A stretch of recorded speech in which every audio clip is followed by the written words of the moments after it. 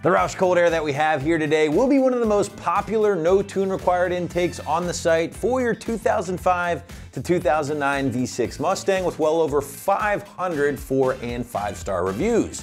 Now this intake will include the rotomolded plastic intake tube itself, along with your heat shield here and high flow oiled filter, which will help provide best case scenario gains of up to 28 horsepower and 17 pound-feet of torque, according to the gang over at Roush. So Roush is obviously synonymous with Mustang performance and parts, so it's really no surprise that their cold air system for the S197 V6 Mustang is one of the most popular in the premium tier category by a pretty wide margin. Now, some of the big draws going here with the Roush will include the more modified but not over-the-top underhood appearance, big time increase in sound under acceleration, improved throttle response, and then finally, and maybe most importantly, big time power gains according to Roush. Again, up to 28 horsepower, 17 pound-feet of torque without the use of any custom or can tuning. Now, another feature here of the Roush is that it is CARB certified, meaning owners in all 50 states can take advantage of the Roush intake and all of its benefits. Now, as far as your construction is concerned, well, Roush typically nails their build quality and fitment, and the same can be said here, of course, for this particular intake. You're gonna be looking at things like the rotomolded plastic intake tube here, embossed with that Roush logo in a very subtle way. Molded ABS plastic heat shield here, which does include some weather stripping to help seal to the underside of your factory or aftermarket hood. And that's what you're looking for because ultimately you want to prevent that hot engine bay air from entering the high flow filter. Now this is a high flow oiled filter provided by S&B, is also embossed with the Roush name, of course. And what you should know is that these filters are washable, they are reusable, and they will essentially last you the life of your Mustang. You're just gonna need to clean it every 50,000 miles, if not more, re-oil it carefully, being careful not to over-oil the filter, and at that point, you're pretty much good to go. Always a good way to add some performance to the car, of course, but more importantly, prevent you from having to replace those cheap paper element factory filters every 10,000 miles or so. Now quickly moving into our pricing segment here, guys, and as I mentioned earlier, the Roush system will round out the higher end of the pricing spectrum, certainly falling into that premium category when we're talking intakes for the 4-liter V6. Now, this is one of those cases where the fit, the finish, and performance certainly will help contribute to a higher price point when compared to some of your more budget-friendly options on the site. But regardless, no matter what your budget, as always, feel free to browse our entire selection of intakes here before making your final decision. But now let's move into the installation portion of our video, guys, and expect a very easy day in the garage or driveway. Simple 1 out of 3 wrenches on the difficulty meter here is what you can expect. Maybe an hour at most to complete from start to finish. But now we're actually gonna throw things to an AM customer for a detailed walkthrough and tool breakdown. Check it out. So the tools that are required for this installation are a 5/32 and 3/32 Allen wrenches, a 5/16, 7/16, and 10 millimeter sockets, a 1/4 inch ratchet and extension, a 7/16 wrench, and some side cutter pliers, a cordless drill to turn the clamps a little faster. The kit comes with a Torx bit, so I had a little socket to turn that, a flat screwdriver to undo the clips on our hose connections, a curved set of pliers to pull the PCV hose connector out, and a screwdriver type ratchet holder. Today we are installing a Roush Cold Air Intake on a 2005 to 2009 Mustang with the 4.0 V6 engine. Okay, first we are going to disconnect the negative battery cable. And that we just use a 5/16 socket. And there isn't a lot of slack, so I'm just going to stick it on that piece of wood. And we can also use the 5/16 to loosen the clamp that goes to the throttle body. Got that loose.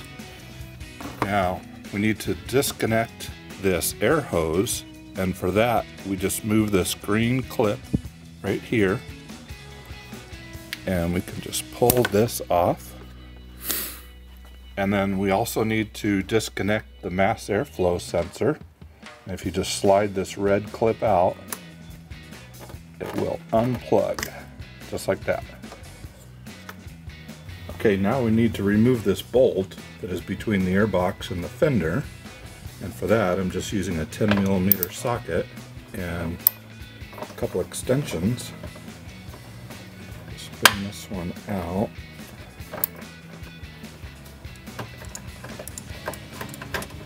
And then set this bolt aside because we're going to use it later. Now we can lift the airbox and hose assembly out all in one piece. And if you lift up here, give this some turns, break it loose, we're out. Now there are two rubber grommets on the bottom of the airbox, and we need to make sure we take those off because we're going to reuse them right here in the holes in the fender. Now included in the hardware kit is a little Torx bit that we just need to take out our mass airflow sensor so we can reuse it.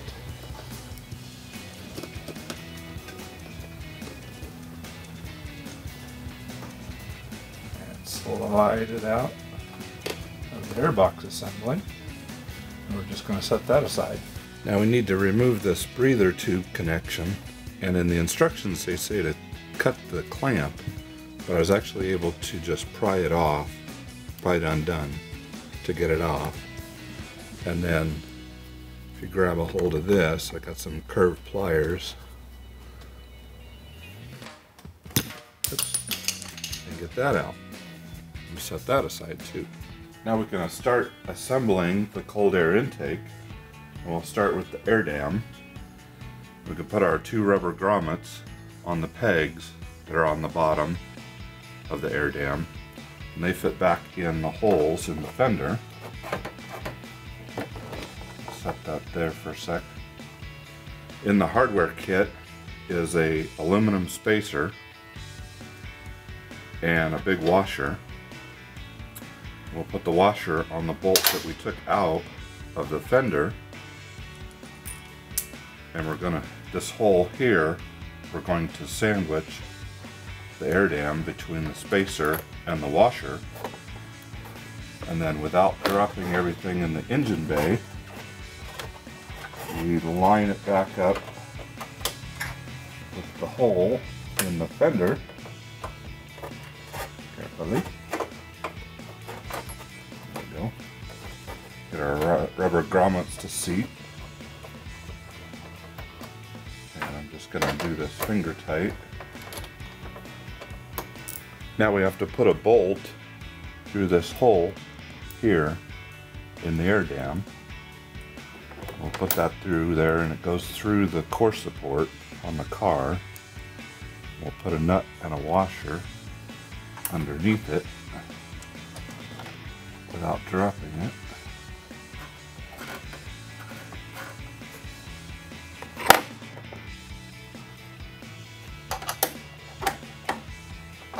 I have to do it by feel.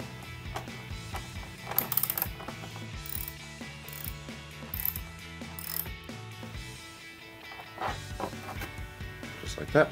So now we're going to add the air filter adapter to the air dam, and you want to go from the inside out, and then we'll use 3 Allen head screws and washers on the outside.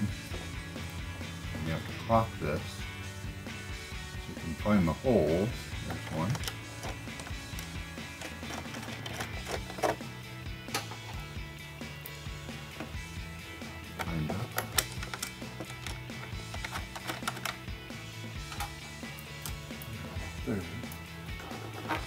Down low where you can't see it. And then it just takes a 7/32 Allen wrench to tighten them down. So now we're going to install our stock parts back into the new intake tube. So grab the rubber grommet that comes with the installation hardware and work it into the hole in the intake, and then take our PCV hose connector that we took off earlier and put that into the rubber grommet like so. Then we are going to install our mass airflow sensor, and there's a little nub on the top, and if you put that on the top when you insert it, then when we put the electrical connector on, it'll be easy to hook up instead of being underneath. And then the kit comes with 2 little Allen screws, and we'll want to put those in, and don't use the ones that we took out of the stock mass airflow. They're a different thread, so use the new ones. And then once you put those in, then use the 3/32 Allen wrench to tighten them down. Now we get to start adding our hose couplers, and the first one, they call this a hump hose, and you can go ahead and put the 2 clamps on either side and then push it on until it's flush, and then tighten the clamp down that's closest to the air dam, but leave this one loose. Then we'll go to the throttle body side, and there's a reducer coupler, and you can slide the little hose clamp on the little end, and that goes onto the throttle body. Slide it on until it's good and flush. And tighten this clamp on.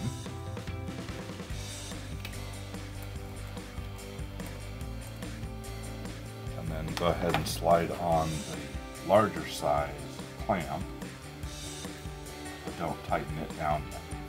Now we get to install our air intake tube, and we'll just start on the big end of the air dam and slide that in, and then push the throttle body side in,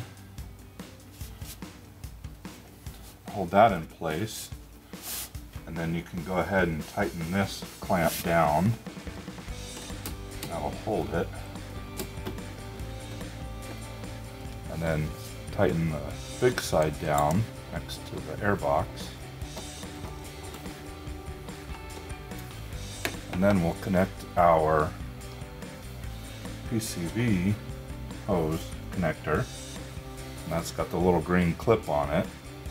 And if you move it out of place, push the hose on, and then let the green clip fall into place. Give it a little tug, make sure it doesn't come off. And then the mass airflow sensor plug, push that on until it clicks, and we're good. Now we can add our air filter, and it's like a K&N open style filter, Roush logo on it. And we just install that right into the air dam and tighten it down. It comes with its own clamp. Tighten that. And lastly, we have a California carb sticker. I'll put that on even though the state I'm in doesn't have emissions, but I'll put that on there. Also, what's included in the kit is a piece of weather stripping that goes on this edge right here. So we got our weather strip installed and our sticker. The weather strip was probably the hardest part of the whole installation, getting it to curve around the corner here. Went back and checked all our clamps, bolts, connections, reconnected our battery cable.